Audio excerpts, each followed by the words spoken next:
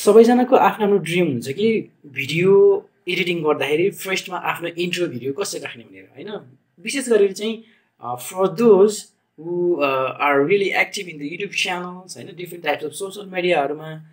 So for those type of people is really important to having a very such nice intro video in their beginning of the video, in every like a vlog, any technical videos or any kind of video when they are starting in the first time. So for that, first of all, you need a software, and that means maybe it can be Wondershare, maybe it can be KineMaster, maybe there are lots of video editing software available in the website right now in it days. But currently now I'm using a FLIMORA X, which is very latest version for the Wondershare. यो चाहिँ एकदम राम्रो पनि रहेको छ, तपाईले यसलाई use पनि गर्न सक्नुहुन्छ है त। अब यसको ट्युटोरियल म अलिकति देखाउँछु, सर्ट एन्ड स्वीट बनाउन कोसिस गर्छु, किनकि धेरै गज्याङ मज्याङ भयो भने तपाईहरुलाई सिक्नलाई गाह्रो पनि हुन्छ हैन। So for the beginners, for those beginners, please let's start with our Wondershare FLIMORA. फर्स्टमा तपाईहरुले Wondershare FLIMORA चाहिँ तपाईहरुले डाउनलोड गर्न सक्नुहुन्छ। त्यहाँ डाउनलोड गर्नको लागि मैले तल डिस्क्रिप्सन बक्समा लिंक राखिदिएको छु, त्यसमा क्लिक गरेर तपाईहरुले डाउनलोड गर्नु होला। अहिले चाहिँ Wondershare FLIMORA हामीले यसरी डबल ट्याप गरेर चाहिँ यसलाई चाहिँ ओपन गरौँ है। यसरी ओपन गरिसकेपछि तपाईहरुको एउटा स्क्रिन चाहिँ खुल्छ। त्यसमा चाहिँ मैले अलरेडी पहिले बनाइरहेको भिडियोज पनि हुन सक्छ है, सेभ गरिराखेको भयो। नभए तपाईहरुले चाहिँ के गर्नु भन्दाखेरि यसमा चाहिँ न्यू प्रोजेक्ट छ हैन। यसमा डिफ्रेन्ट स्क्रिनहरु छ, हेर्नुस् है। यसमा 16:9 को छ, वाइड स्क्रिन छ हैन, इन्स्टाग्रामको लागि, पोर्ट्रेट मोडको लागि, स्ट्यान्डर्डको लागि, सिनेमाको लागि। अब आफुलाई जुन चाहिँ चाहिन्छ त्यो चाहिँ आफुले क्रिएट गर्ने। अहिले चाहिँ म यो 16:9 वाइड स्क्रिनको गर्छु, किनकि मैले अहिले चाहिँ युज गरिरहेको छु। र यसमा चाहिँ क्लिक गर्नु होला। क्लिक गरिसकेपछि अब यस्तो खालको एउटा विन्डो चाहिँ खुल्छ। अब यसमा तपाईहरुले के गर्नु पर्यो भन्दाखेरि फर्स्टमा चाहिँ तपाईहरुले टेक्स्टहरु क्रिएट गर्नु हैन। टेक्स्टहरु क्रिएट गर्नको लागि चाहिँ के गर्नु पर्यो भन्दाखेरि फर्स्टमा यहाँनिर तपाईले देख्नु होला टाइटल्स भन्ने छ, टाइटल्समा जानु होला। टाइटल्समा क्लिक गरिसकेपछि अब यसमा एउटा स्क्रिन खुल्छ हैन। यसमा चाहिँ डिफ्रेन्ट टाइप्स अफ अप्सनहरु त्यसमा आउँछ, र त्यो अप्सन मध्येबाट चाहिँ हामीले चाहिँ यो इन्क्लुडेड भन्ने छ, यसबाट चाहिँ हामीले के गर्छौं भन्दाखेरि यसबाट चाहिँ बेसिक 1 भन्ने एउटा चाहिँ हामी के गर्छौं त बेसिक 1 भन्ने छ। यसबाट तपाईले डिफ्रेन्ट टाइप्सको यो फन्ट साइजहरु पनि तपाईहरुले अथवा फन्टहरु चाहिँ यसबाट डाउनलोड पनि गर्न सक्नुहुन्छ हैन। मैले चाहिँ अहिले यो बेसिक 1 को चाहिँ यहाँ डाउनलोड गर्दै छु। त्यसलाई चाहिँ मैले यहाँ ल्याएर मेरो यो टाइमलाइनमा राख्छु हैन। र मैले यहाँ एउटा भिडियो ट्र्याक पनि खोल्छु। अब यसमा तपाईले बुझ्नुपर्ने कुरा चाहिँ के भन्दाखेरि यसमा मिडियाहरु इन्क्लुड गर्नको लागि अडियोहरु भयो, टाइटल भयो, ट्रान्जिसन भयो हैन। त्यसैगरी अब यसको इफेक्टहरु हुन सक्छ, कस्तो कस्तो खालको इफेक्टहरु राख्ने हैन। त्यसैगरी एलिमेन्ट्सहरु, कस्तो खालको एलिमेन्ट्सहरु चाहिँ राख्ने, तपाईले कस्तो खालको एलिमेन्ट्सहरु चाहिँ भिडियोमा इन्सर्ट गर्ने हैन। स्प्लिट स्क्रिनको पनि यसमा अवेलेबल छ, दुईटा स्क्रिन रहेको चाहिँ राख्नु पर्यो भने तपाईले चाहिँ यसमा देख्न सक्नुहुन्छ। यसमा धेरै फिचर्सहरु छ है। यसमा चाहिँ के छ रे, धेरै फिचर्सहरु छ। त्यही भएर you can use different types of feature in the Wondershare X। अब म के गर्छु भन्दाखेरि यसमा जुन छ, यसलाई यो जुन ओड छ त्यसमा चाहिँ मैले के गर्छु भन्दाखेरि डबल ट्याप गर्छु। डबल ट्याप गर्नेबित्तिकै यस्तो खालको एउटा चाहिँ विन्डोज खुल्छ है।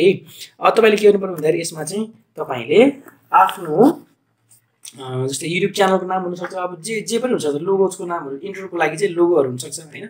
त्यो चाहिँ तपाईहरुले यसमा चाहिँ के गर्नु पर्यो भन्दाखेरि तपाईहरुले लेख्नु पर्यो। जस्तै मेरो युट्युब च्यानलको नाम मिफो गाइड है, मिफो गाइड मैले लेखिसकेको छु। अब यसलाई के गर्छु भन्दाखेरि मैले यसलाई सिलेक्ट गर्छु। सिलेक्ट गरेपछि यसमा चाहिँ तपाईहरुले एउटा चाहिँ फन्ट डाउनलोड गर्नुपर्ने हुन्छ, जसले हामी गेमिनी भन्छौं, गेमिना भन्छौं, गेमिना 3D पनि हुन सक्छ हैन। यसमा डिफ्रेन्ट टाइप्स छ, जस्तो तपाईले यहाँबाट हेर्न पनि सक्नुहुन्छ है। यो गेमिना भन्ने चाहिँ एकदम राम्रो छ उसको लागि, यो फन्ट साइजको लागि। र मैले चाहिँ यो गेमिना यो लेजर भन्ने चाहिँ मैले यसमा चाहिँ इन्सर्ट गरे। अब यसको जुन तपाईहरुले यो जुन यसको चाहिँ साइज छ, यो साइजलाई चाहिँ अलिकति बढाइदिनु होला है। कतिमा राख्नुस् भन्दाखेरि लगभग 100 को मा राख्दा पनि ठिकै हुन्छ। यसबाट तपाईहरुले यसमा चाहिँ तपाईको पुरै स्क्रिन ढाकेको छ, यसको लागि तपाईले के गर्नुहुन्छ, यसबाट चाहिँ सानो ठुलो चाहिँ बनाउन सक्नुहुन्छ है त, यो स्केलमा है त।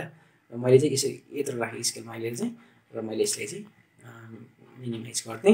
अब यसलाई चाहिँ हामीले सेन्टरमा राख्नु। सेन्टरमा राख्नुको लागि यसलाई तपाईले ड्र्याग गर्नु होला यताउति हैन।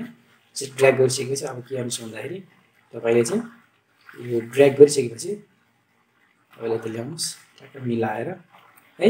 अब यो चाहिँ केमा छ त, ठ्याक्कै सेन्टरमा छ है। यसरी चाहिँ तपाईले राख्न सक्नुहुन्छ। अब यसबाट तपाईले डिफ्रेन्ट टाइप्स अफ हुन्छ नि टेक्स्टको प्रिसेटहरु चाहिँ तपाईले यहाँबाट छान्न सक्नुहुन्छ हैन यो टेक्स्टको प्रिसेटहरु छ यसमा हेर्नुस् जस्तै अब कस्तो खालको प्रिसेट राख्ने तपाईले हैन यस्तो खालको राख्ने हो कि यस्तो खालको राख्ने हो कि हैन अहिलेलाई चाहिँ म एउटा जुनसुकै भए पनि र्यान्डमली एउटा चाहिँ क्रिएट गर्छु हैन अहिले र्यान्डमली मैले चाहिँ यस्तो खालको राखेँ ल है र्यान्डमली मैले चाहिँ अहिले यो राखेँ अब तपाईको अहिले फर्स्ट फेजको लागि काम छ कि एकचोटी यसलाई प्ले गरेर हेर्नु होला प्ले गरेर हेर्दा चाहिँ केही पनि देख्दैन यसमा इफेक्टहरु केही पनि छैन नर्मल मात्रै छ है अब तपाईले के गर्नु पर्यो भन्दाखेरि यसमा चाहिँ अब इफेक्टहरु हाल्नु पर्यो हैन इफेक्टहरु हाल्नको लागि हामीले फेरि यही उमा गएर यो जुन छ यो तपाईले लेख्नु भएको त्यसमा डबल ट्याप गर्नु होला डबल ट्याप गरेर यसमा चाहिँ एनिमेसन भन्ने अप्सन देख्नुहुन्छ है एनिमेसन भन्ने अप्सन देख्नुहुन्छ अब त्यसमा क्लिक गर्दै हेर्दै जानुहुन्छ यसरी तपाईले क्लिक गर्नु भने यस्तो खालको देखिन्छ हैन कस्तो राख्ने हो अब यो र्यान्डमली यस्तो खालको राख्ने हो कि हैन अब तपाईले कस्तो खालको राख्ने हो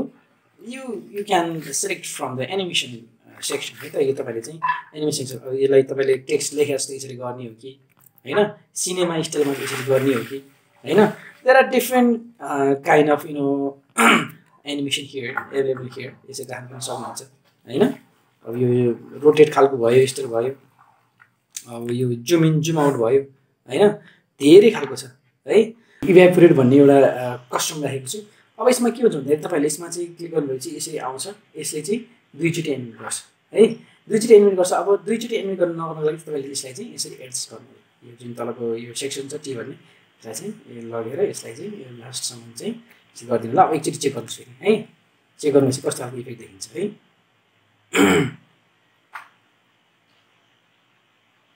ल यस्तो खालको प्रिसेट चाहिँ देखिन्छ है अब हामीले के गर्नु पर्यो भन्दाखेरि यसलाई ओके गर्नु पर्यो अब हाम्रो लगभग फर्स्ट फेजको उ चाहिँ रेडी भयो अब हामीले यसमा के गर्नु भन्दाखेरि एउटा चाहिँ भिडियो चाहिँ इन्सर्ट गरेर है एउटा भिडियो इन्सर्ट गरौँ यसमा चाहिँ मैले एउटा भिडियो चाहिँ इन्सर्ट गर्छु यसमा चाहिँ है मैले एउटा राखिरहेको छु ल यो भिडियोलाई चाहिँ हामीले यसलाई चाहिँ मैले यहाँ इन्सर्ट गरेको छु है इन्सर्ट गरेपछि अब यसलाई के होस् भन्दाखेरि मैले यसलाई चाहिँ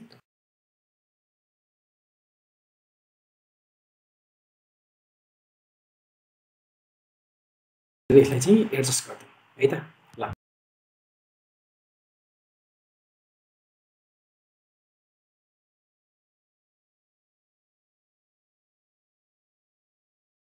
चाहिँ तपाईले आफ्नो एनिमेसन भिडियो चाहिँ बनाउन सक्नुहुन्छ जे पनि भयो हेर्नुस् है अहिले चाहिँ यसलाई हेरौँ है डोरेको मन राखेँ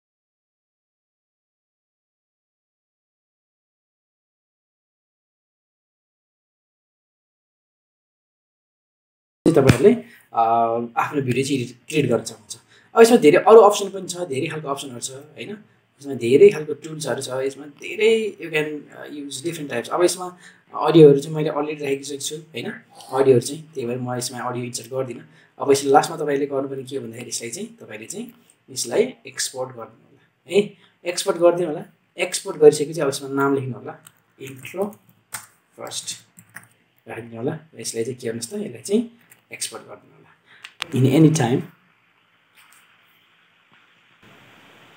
तपाईको भिडियो चाहिँ अब कम्प्लिट भएको छ कम्प्लिट भएपछि यसलाई फाइन टार्गेट गर्नु होला तपाईले जानेर रहनु छ अब त्यसमा एकचोटी खोलेर हेर्नु होला के छ है त एकचोटी चाहिँ टक्क लगाएर यसलाई खोलेर हेर्नु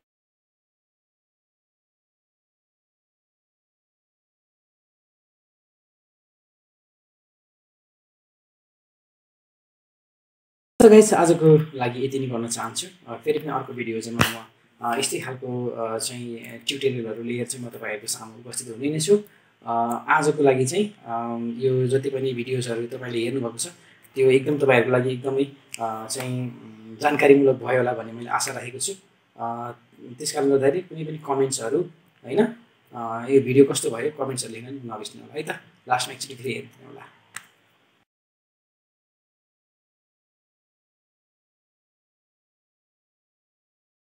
यदि तपाईहरु मेरो YouTube च्यानलमा नयाँ हुनुहुन्छ भने मेरो यो YouTube च्यानललाई सब्स्क्राइब गरिदिनु होला अन्य जानकारीको लागि नोटिफिकेसन आइकनलाई दबाइदिनु होला मेरो यो सम्पूर्ण भिडियोजहरुलाई शेयर र कमेन्ट गर्न चाहिँ नबिर्सनु होला र लाइक पनि गरिदिनु होला धन्यवाद